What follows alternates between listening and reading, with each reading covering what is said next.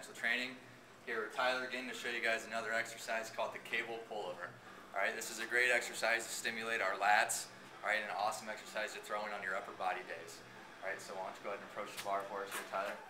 You can do this exercise with what we have here is a long straight bar. Okay, you can use a shorter bar as well, but we like to use this long bar because notice he's got that grip way out past his shoulders here, and that's going to allow him to really isolate and stimulate those lats. Okay, so he's going to assume shoulder width position with his stance, right? And the other thing you're going to notice is he has a great lumbar extension. Okay, he's got that good curved low back there.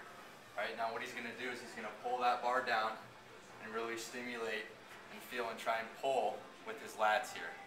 Okay, a lot of people are going to want to try and pull this thing down and use their arms and throw their arms and their shoulders into it. We don't want that, okay? We're going to isolate this back here. Go ahead and pull down again. Alright, he's keeping his shoulder blades pulled back. His chest is up high. Okay, he's in a great athletic position here.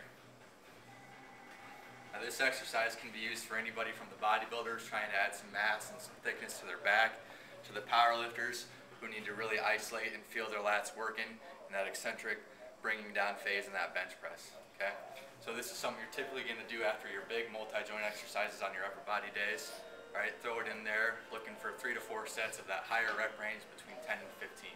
Okay, throw that in and see how you do.